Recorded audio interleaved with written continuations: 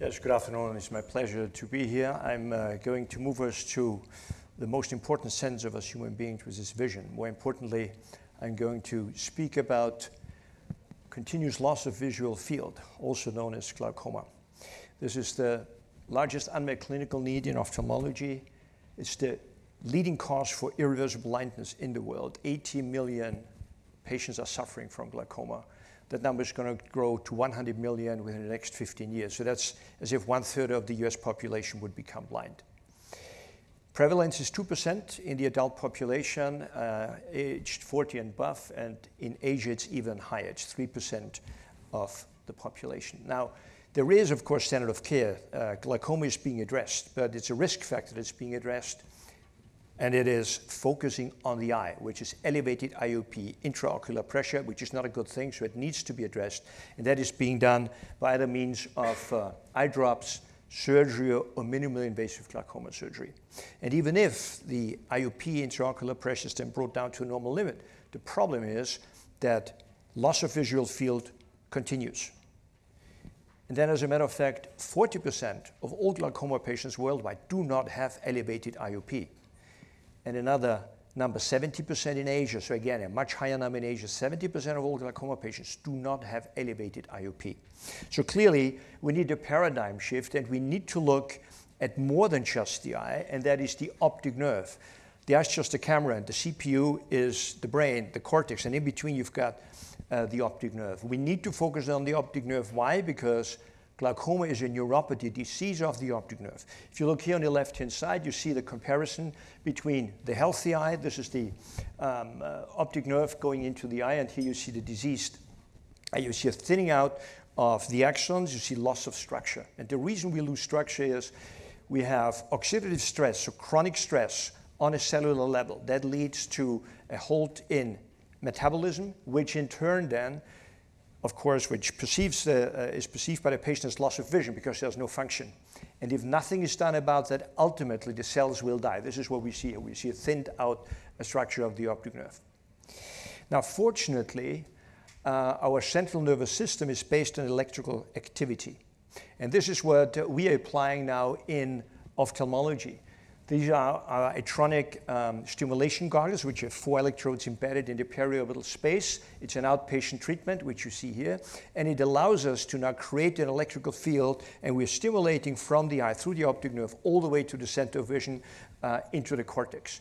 And we know that the current arrives in the brain because although the patients are blindfolded by the stimulation goggles, they perceive flashlights, so-called phosphenes. That's a neuronal signal that travels along the optic nerve to the center of vision.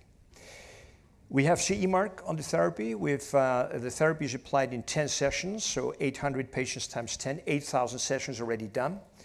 And not a single SAE, not a single serious adverse event with that therapy so far. Now, there's no magic to it. This is just neurophysiology.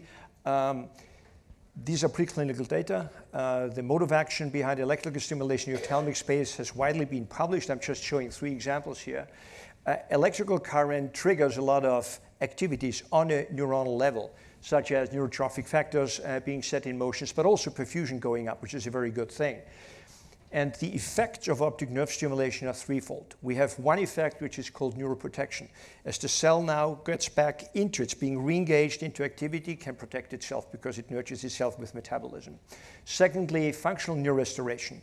We see on this side there's a flatliner. The red frame always shows the animals that were after optic nerve injury on the sham group, randomized 2, and the green frame show the animals that actually did get optic nerve stimulation. And you see the difference also here. We see here, we do have, again, a visually evoked potential, which we don't have in the animals that have not been treated. Likewise, structurally, we see sprouting out of axons on the right-hand side. We don't see any. So clearly, with electrical stimulation, we can accomplish those 3 effects in animals. Now, let's look at humans. These are now 1-year data, 101 eyes. So the treatment was given for 10 days, nothing about 350 days. And then we looked again at the perimetry, at the visual field of these eyes. And we see that in 63% of all treated eyes at 1-year follow-up, we have no further loss of visual field. As a matter of fact, 59%, we do see an improved visual field. You see this also here on the box plot. On the box plot. that we had on the right-hand side. The data were published 18 months ago in Bioelectronic Medicine, and so in the public domain. So those are patients that had elevated IOP, were treated with standard of care, were coming to normal level, but continued to lose visual field. And with these patients then, these results were obtained. And remember, I talked about normal tension glaucoma patients, those who do not present with elevated intraocular pressure. Also there, 12-month data, we see 69% of all treated eyes. We have an improved visual field at 12-month follow-up compared to baseline. Also, these data were presented last year, World Glaucoma Congress, and we just got accepted yesterday for European Glaucoma Congress with the latest data we're going to present in the beginning of June in Dublin. You see here again the perimetries, right eye, left eye of a normal tension glaucoma patient. In the red frame, baseline, and again in the right frame you see 6 months and 12 months, 3 months and 12 months follow-up. So we see a clear improvement of the visual field in these patients. The business model, we are selling those codes so that a treatment cycle can be given for $4,500 to $6,000 to the eye clinic. So the eye clinic gets this via email. We have zero COGS, we have no inventory, we have no logistics. It's unlimited in its scalability. And then those 10 sessions can be done. It needs the code is needed to operate the system. The system's either sold or leased. If we only take 5% of SAM at $26 billion, we come out at a $1.3 billion share of market business opportunity. Currently, as it's a novel technology, there's no coverage, it's self-pay. We're going to move then to private pay through insurance companies before we move into reimbursement. On a competitive side, there's 3 players out there who are using electrical stimulation ophthalmology. 2 of them, Chiba University from Japan, as well as Okuvision from Germany, are not addressing glaucoma. They're addressing retinitis pigmentosa. It's a hereditary disease. There's only one center in Germany, the Savia Center, that only in that eye clinic by the founder is using electrical stimulation for a variety of indications, including glaucoma. You see the price level down there as well. We are fundraising, that's why I'm here. We are fundraising for US market access for an FDA trial to the tune of $12 million. We have a very strong investment case because we're de-risked. We have experience from 6 countries in Europe. We have long-term clinical data. We actually will start US clinical trials in Q2 of 2024. IP with 20 patents. And again, there's a large unmet clinical need. And there's a reason why Glaukos, which is the #1 glaucoma Medtech company out there, has a market cap of $4.3 billion, actually tripled their market cap since they were launched. Use of proceeds will go into the US clinical trial, about half of the $12 million. Then R&D, we're going to have a complementary unit that will be used for home use. That is going to complement the system that's being used in the outpatient setting. And then, of course, a commercial team in Europe, and most importantly, also a US team. Here you see the team, very committed to the right to sight for all patients. That's the mission we are on.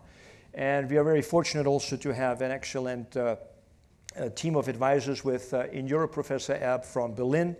Here in the United States, Professor Jeffrey Goldberg from Stanford University, Professor Andrew Ivak, whom I visited yesterday, from University of San Francisco, and then also Dr. Sadri, who is founder and CEO of the Visionary Eye Institute in Newport Beach. With that, I invite you to come and see us, contact us, see me. I'm here until Thursday evening, so we can make you part of the success investing as we bring neuromodulation to ophthalmology, because that's at the end of the day what we do. Thank you for your attention.